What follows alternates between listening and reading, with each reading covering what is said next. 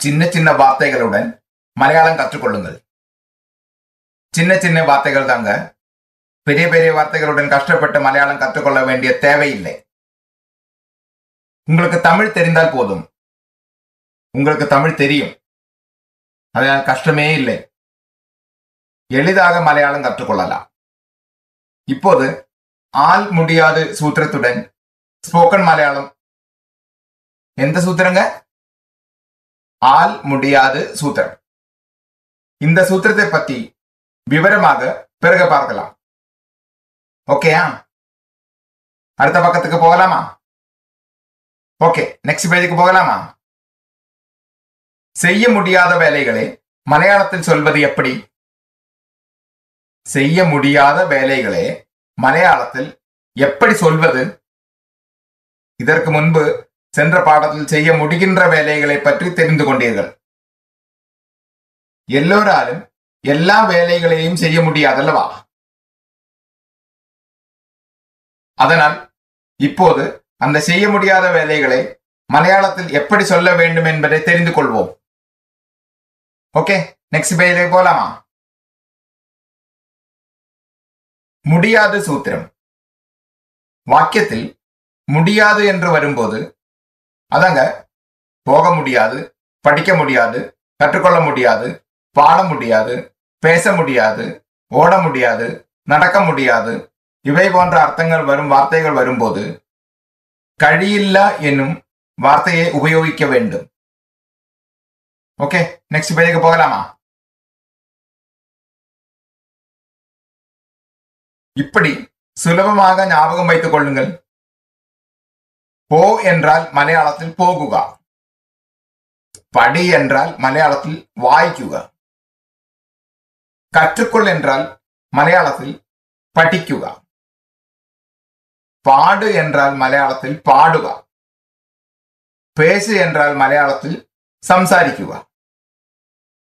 இங்கே இது போன்ற சார்ட் கவனமாக பாருங்கள்.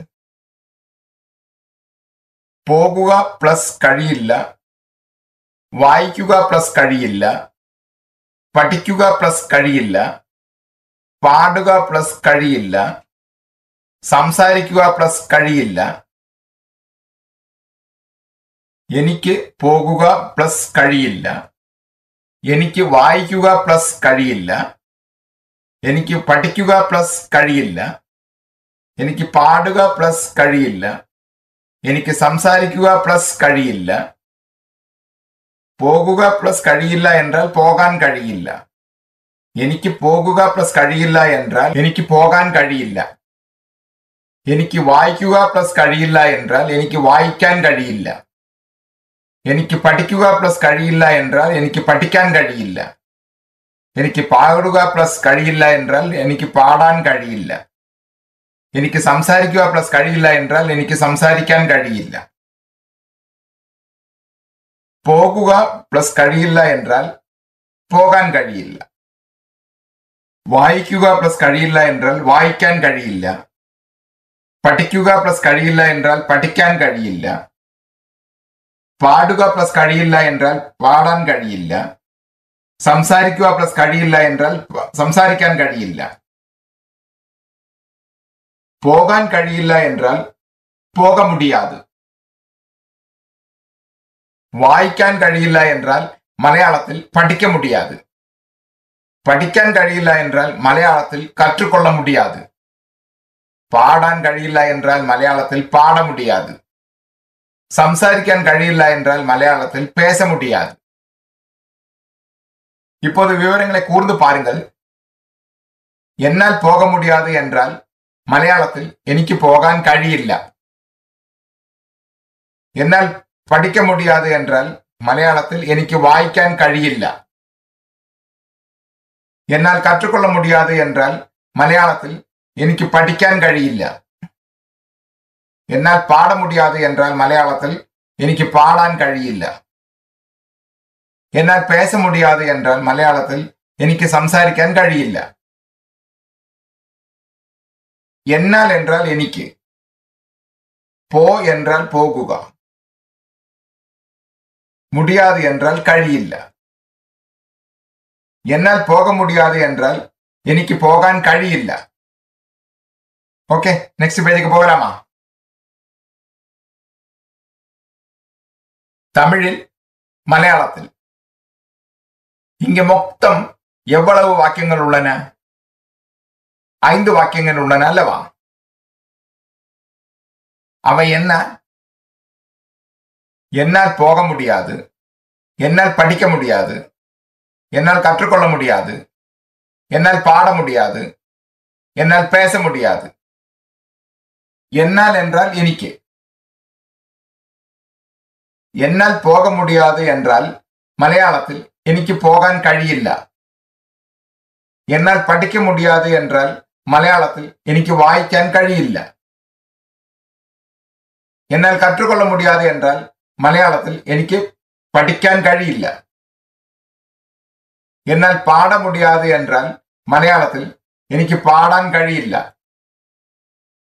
എന്നാൽ பேச முடியாது என்றால் மலையாளத்தில் എനിക്ക് സംസാരിക്കാൻ കഴിയില്ല. கஷ்டமொன்றுமில்லை அல்லவா? சுலபமாக தான் இருக்கின்றதல்லவா? அந்த டெக்னிக்கு தெரிந்தால் போதும். இவை போன்ற வாக்கியங்கள் எவ்வளவு வேண்டுமானாலும் சொல்ல முடியும். இதே மாதிரி இன்னும் சில வாக்கியங்கள் பார்க்கலாமா? ஓகே, நெக்ஸ்ட் பேஜுக்கு போகலாமா? தமிழில் மலையாளத்தில் இங்க மொத்தம் எவ்வளவு வாக்கியங்கள் உள்ளன? 5 வாக்கியங்கள் உள்ளன. அவை என்ன? என்னால் சாப்பிட முடியாது, என்னால் பார்க்க முடியாது, என்னால் கட்ட முடியாது, என்னால் எழுத முடியாது, என்னால் நடக்க முடியாது. என்னால் என்றால் എനിക്ക്. என்னால் சாப்பிட முடியாது என்றால் மலையாளத்தில் എനിക്ക് കഴിക്കാൻ കഴിയില്ല. എന്നാൽ பார்க்க முடியாது என்றால் மலையாளத்தில் എനിക്ക് കാണാൻ കഴിയില്ല. എന്നാൽ கட்ட முடியாது என்றால் மலையாளத்தில் എനിക്ക് கட்டான் കഴിയില്ല. എന്നാൽ எழுத முடியாது என்றால் மலையாளத்தில் എനിക്ക് എഴുതാൻ കഴിയില്ല. എന്നാൽ നടக்க முடியாது என்றால் மலையாளத்தில் എനിക്ക് നടക്കാൻ കഴിയില്ല. എന്നാൽ என்றால் എനിക്ക്, முடியாது என்றால் കഴിയില്ല. இதுக்கு நடுவில் என்ன வெர்பு வருதோ அது மட்டும் சேர்த்துக்கொள்ள வேண்டியதுதான். இதெல்லாம் அன்றாட வாழ்க்கையில் நாம் பயன்படுத்தும் வாக்கியங்கள் அல்லவா? ஓகே, நெக்ஸ்ட் பேஜுக்கு போகலாமா? தமிழில் மலையாளத்தில் இதுவரை என்னை பற்றி சொன்னோம். இப்போது நான், நாம், நீங்கள், அவன், அவள், அவர்கள் இவற்றை உபயோகித்து வாக்கியங்கள் சொல்லுவோம். இங்க எத்தனை வாக்கியங்கள் இருக்கின்றன? 6 வாக்கியங்கள் உள்ளன. அவை என்ன? என்னால் போக முடியாது, நாங்கள் போக முடியாது, உங்களால் போக முடியாது, அவனால் போக முடியாது, அவளால் போக முடியாது, அவர்களால் போக முடியாது. இங்குள்ள வாக்கியங்களை நன்றாக கவனியுங்கள். என்னால் என்றால் എനിക്ക്, போக முடியாது என்றால் போகான் കഴിയില്ല. என்னால் போக முடியாது என்றால் എനിക്ക് போகான் കഴിയില്ല. நாங்கள் என்றால் ഞങ്ങൾക്ക്, போக முடியாது என்றால் போகான் കഴിയില്ല. நாங்கள் போக முடியாது என்றால் ഞങ്ങൾക്ക് போகான் കഴിയില്ല. உங்களால் என்றால் നിങ്ങളால், போக முடியாது என்றால் போகான் കഴിയില്ല. உங்களால் போக முடியாது என்றால் നിങ്ങളால் போகான் കഴിയില്ല. அவனால் என்றால் அவனால், போக முடியாது என்றால் போகான் കഴിയില്ല. அவனால் போக முடியாது என்றால் அவனால் போகான் കഴിയില്ല. அவளால் என்றால் அவளால், போக முடியாது என்றால் போகான் കഴിയില്ല. அவளால் போக முடியாது என்றால் அவளால் போகான் കഴിയില്ല. அவர்களால் என்றால் அவரால், போக முடியாது என்றால் போகான் കഴിയില്ല. அவர்களால் போக முடியாது என்றால் அவரால் போகான் കഴിയില്ല. இப்போது விவரங்கள் கூர்ந்து பாருங்கள். என்னால் போக முடியாது என்றால் மலையாளத்தில் എനിക്ക് போகான் കഴിയില്ല. நாங்கள் போக முடியாது என்றால் ഞങ്ങളால் போகான் കഴിയില്ല. உங்களால் போக முடியாது என்றால் மலையாளத்தில் നിങ്ങളால் போகான் കഴിയില്ല. அவனால் போக முடியாது என்றால் மலையாளத்தில் அவனால் போகான் കഴിയില്ല. அவளால் போக முடியாது என்றால் மலையாளத்தில் அவளால் போகான் കഴിയില്ല. அவர்களால் போக முடியாது என்றால் மலையாளத்தில் அவரால் போகான் കഴിയില്ല. ஓகே, நெக்ஸ்ட் பேஜுக்கு போகலாமா?